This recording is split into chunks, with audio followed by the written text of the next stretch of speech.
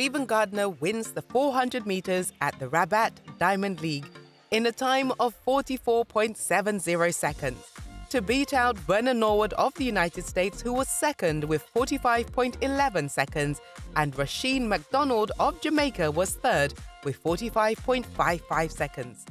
What do you think about Stephen Gardiner's consistency over the 400 meters this season?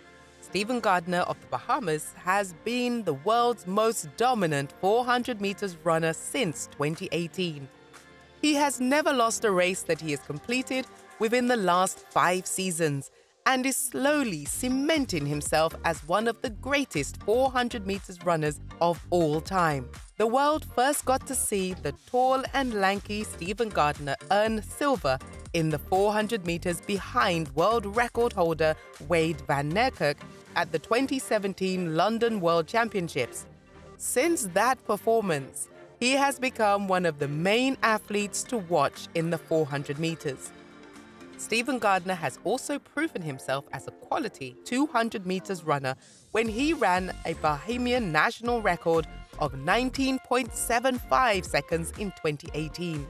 Gardiner went on a trajectory of winning both the 2019 Doha World Championship and Tokyo 2021 Olympic titles in the 400 meters.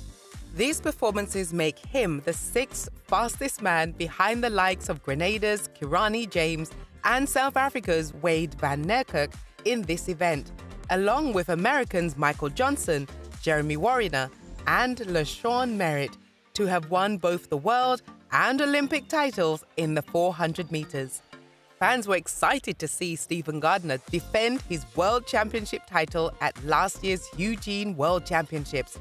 Unfortunately, Gardiner became injured during the week of the World Championship, which led him to withdraw from the event.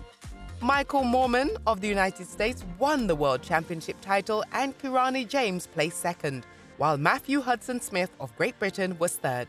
Stephen Gardiner has been eager to return to the sport and to regain his dominance as the world's most dominant 400 meters runner. He began his 2023 400 meters campaign at the Bermuda Grand Prix, where he won the event in a time of 44.42 seconds. Gardiner was quite happy with this performance and was ready to take on his next mission in Rabat. At the Rabat Diamond League, Stephen Gardiner entered the competition as the overwhelming favorite, with the intention of winning, and was not necessarily searching for a fast time, despite the World Championship bronze medalist Matthew Hudson-Smith being there.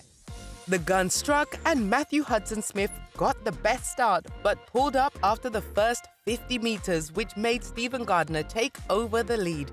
Gardiner continued to run comfortably and closed down after the final curve. He jogged across the line in a time of 44.70 seconds to win the race. Vernon Norwood of the United States was second with 45.11 seconds, and Rusheen McDonald of Jamaica was third with 45.55 seconds to rule out the top 3 finishers. Stephen Gardiner looks to be getting better and is aiming to return to the podium at the Budapest World Championships. Do you think Stephen Gardiner will win a medal in the 400 meters at the Budapest World Championship? Stay tuned to J-irie Caribbean Sports as we bring you all the actions from this season's track and field season. Please don't forget to like, subscribe, turn on the notification bell as we celebrate the achievements of all our Caribbean athletes together. This is J-irie Caribbean Sports.